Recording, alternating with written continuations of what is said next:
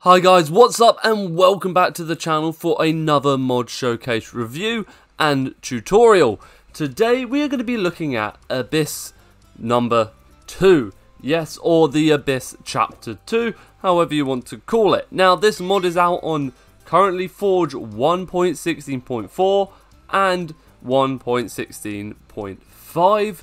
As of recording this, it only has 8,000 downloads, which is a minuscule amount for how great this mod is. It's been amazing at the moment finding these little gems of mods on the Curse Forge and bringing them to you guys to see what you think about them.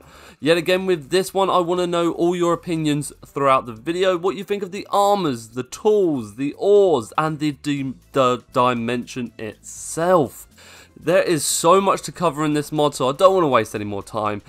But if you are new to the channel guys, make sure to subscribe, hit that notification bell, slap that like button. It really helps out the channel and it really encourages me and prompts me on more to bring more videos like this to you guys, to make more little mods known to my audience, you lot, which is great and I love it, and I hope you guys are enjoying all the content coming out at the moment.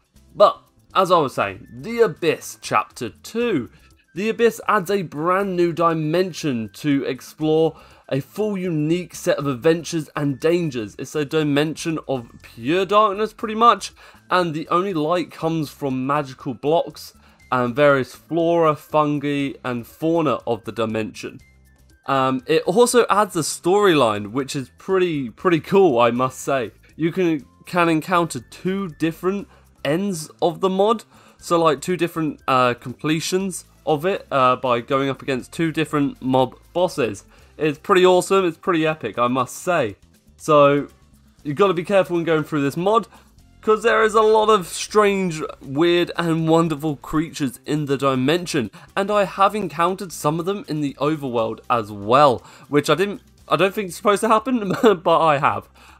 There is also a level system to every single mob in this mod, so they start from ranges as of the moment, level 1 to level 5. So you could encounter a level 1 zombie or you could encounter a level 5 zombie. And of course, the strength goes up per level and just its whole stats, to be honest. So let's take a look at some of the ores and things in this mod. This mod adds in a load of new ores and items to craft with. You are definitely going to need a crafting guide. You're going to need the Just Enough Items mod installed as well, purely because there's not really a wiki yet for this showing everything. So make sure to download Just Enough Items mod so you can know exactly what you need to craft to get all these amazing suits of armors. These are just some of the suits of armors in this mod, so I'll put them in retrospect to what ores you're looking for. So this is the ice ore, which brings you this gem, which you can use to craft this suit of armor. Once you get all the gems and the ingots and the various items like that, the armor crafting is all in the same pattern guys, so you don't need to worry about that, if you get what I mean. So let's take you through some of these. So the fusion ingot, let's go over here for it actually. Let's see if we can find it. You can have a charged fusion ingot or you can have a standard. So here's the standard one, made just like this from that fusion ore that I have behind, or in front of me rather, or iron all around like this. Then all you got to do, smelt it, gives you the fusion ingot to then be able to go ahead and craft some of these armor sets. So just like this, using the charged fusion ingots with the iron boots. There is so much in this mod guys, I really want to cover everything, but I'm going to have to be picky and choosy with what I do go over today, because this video could easily be an hour long with what is in this mod. So the Abyss armor set is made with the Abyss diamonds, which is the third one here, sat in about this area here. Over here we have the Abyss Ultra, which uses Abyss Ultra diamonds, which are made using the Lauren and the Abyss diamond combined to give you one Ultra Abyss diamond. So the Lauren is this one right here, that new ore right there. And over here we have the Ice One using the frozen diamond, just like here. There you go, you can see it all in retrospect there. We also have the phantom suit, which is made using the unknown helmet, which is made from the unknown gems, which are here. So, as I said guys, there is a lot in this mod, and I could spend ages going over everything, but this is just sort of a brief rundown of what is here. We also have loads of tools as well, guys. It's amazing how many tools they add in. So it's pretty much a tool for every sort of ingot and ore or diamond or gem in this mod. You have all the variety ones. You have Abyss, you have Ultra Abyss, you have Fusion, you have Unknown, you have Phantom, Bone, Unauthorized, and you also have the night ones. Now, I will show you how to make the night stuff because it's difficult. You need the Icarus stone, which is got from the Ikora nuggets using pretty much any form of stone. And then you need some night ingots, which are made from bricked night ingot there, and the Lauren energy, which is made like this. Guys, make sure to pause the video and rewind it so you can sort of see what's going on, because obviously I'm not going to go super slow through it. We'll be here for days, but that's a brief rundown of it. Obviously same sort of thing for each one. There you go, you sort of get the gist with that. There is also a mad amount of like mythical items, or you could call them, well, weapons, mythical weapons in this mod as well. My favourite has to be that bad boy. I don't know why I just knocked it off. Here we go, the Hammer of the Abyss. It looks epic and is just so cool, and is just, it's a madness, to be honest. You get it from a mob drop as well, or defeating one of the bosses. The mobs are very strong, and they drop strong weapons, which they all wield as well. There are wands in this mod as well. It's just, there is just so much to this mod, guys. And then here is the story section. So here is the book. One letter at one time, 3, 7. A bit of a rhyme there. So here are the letters, and here is the monolith. And for whatever reason, the fish are in this section as well. Yeah, it's great. You've got to go through the various, challenges in this mod by reading through the book, following the quests, and everything like that. There is also a mythical suit of armor set, the Abyss Slime Fusion set, which pretty much uses netherite for a lot of it. So netherite leggings mixed with slime fusion creates the unauthorized leggings. They are very strong. Very strong indeed. This is my favorite suit right here, and you know what, let's put it on. I will show you what all the suits look like because I've got them all lined up, but this is the suit we are going to put on for now. It looks pretty flippin' epic. So these are all the suits up there, so all the mythical suits. They're just amazing. You can clearly see they are upgraded versions of those bad boys. But now on to what you guys are interested in, and also, well, there's some gates there, some awesome little gates. Now, the portal to get there is crafted like this. Very simple, very easy. Remember the shape, remember the structure. Now, we need the portal activator. So, you make this bad boy, this guy right here, the portal activator, with, if I can get onto it, there we go, flint and steel, iron and lava bucket. Very easy to make the portal activator.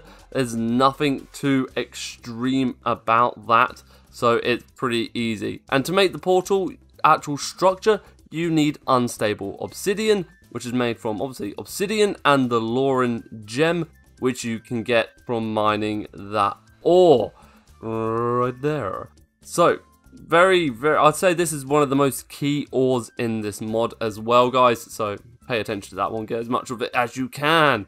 Now, standard, hit it, jump through, boom, and it will drop you straight over here, as you can see, it is a very dark dimension. Well, I say dark, the sun is currently shining down on it, but everything is very hard to see.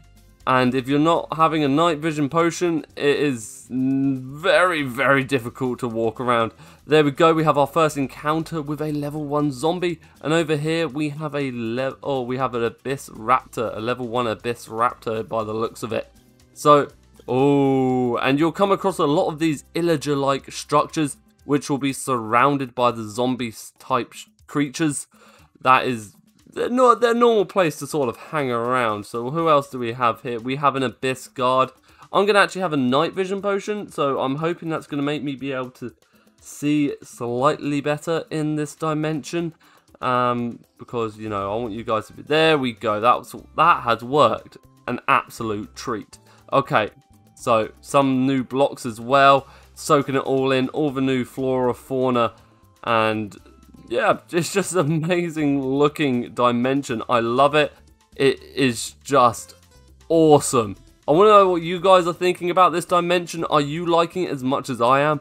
Because this is honestly one of my favorite looking dimensions, I think. I've seen it in a long time. It's just awesome. Just how everything is set up. How all the mobs are. How they all have their different levels. And over here we have a scorpion as well. It's pretty awesome. Just how everything is laid out. The build of it is fantastic. The mobs look awesome. They're not too varied, but they're varied enough to make it great. And there are different biomes sort of in this world. So this, I would say, is like, not really the jungle one. It's its own sort of biome. I'm trying to liken it to the overworld, but you can't really. Now, let's go ahead and start spawning in some of these mobs to get you guys having a look at them, because they are just fantastic. Okay, so let's see what we want to get in first. We can just go for the general ones and see what we get, to be honest. Oh, did I get 2 of those?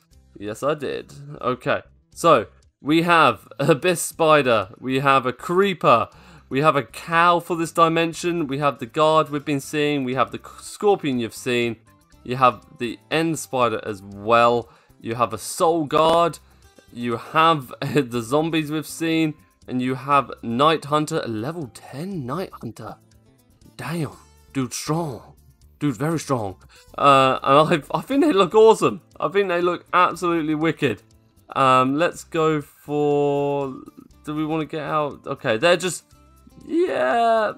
It's difficult to say which ones to get out and to show you guys, because a lot of these are very different. So we'll get out this guy, we'll get out that one. You'll want to see that. You'll definitely want to see that. Let's go for, it's so difficult. Let's go for the level 4 soul guard as well. Let's go for that guard. Let's go for the level 4 zombie as well. And let's go, you'll definitely want to see that guy, 100%. And then we need the Elder, which is one of the bosses. Ice Knight, not super needed. Cool, but not major. So where is the Elder Guardian? Okay, so we have an Elder, and then we have an Elder Guardian, which I'm going to swap that guy out for. Okay, so let's take a look at the wolf. The wolf looks awesome. Lovely, lovely little feature. I did encounter level 1 versions of these in the overworld, so that's what I was referring to earlier.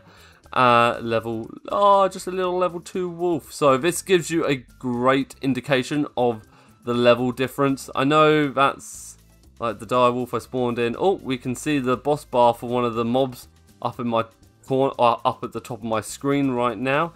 But don't worry, we'll take a good proper look at them in a minute.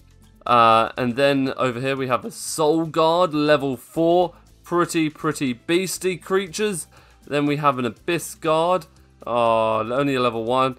Elder Guardian. Oh, I already did have one of those bad boys out. Hello. You're just one of those. No, we don't even want you. You're not even really part of it. What are you doing here? You're not supposed to be here. No, terrible. Okay, my bad. Then we have the Protect Guard.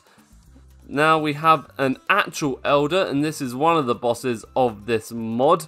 one of the strong dudes. It has 80 HP and is not to be messed with or trifled with indeed. And then the Roaka, which you saw pop up at the top of my screen earlier, is a awesome mob. Look at this guy. Reminds me of like Anubis, like a very dark and evil Anubis. He has 200 HP. And the only thing stronger than this guy is his counterpart, the Roaka End Boss. Look at this thing. It has 900 HP. My excitement to do a mob battle with this is untold. It is just extreme right now. But it is an amazing looking mob boss, I must say. Yet again, no. I want to know what your guys' opinions are about these different mobs I've shown you so far. I'm not going to get out anymore. I'm going to let that be a little exploratory mission for you guys to go and see what mobs you can find. Oh, my night vision has worn off. Or have I just blindness been put on me? Oh, I'm blind. But there you go, guys. That is going to be it for today. Let me know in the comment section down below what you think about the Abyss Chapter 2. I want to know your opinions and reviews on the mod. Now, guys, as always, thank you so much for watching. Until next time, see ya.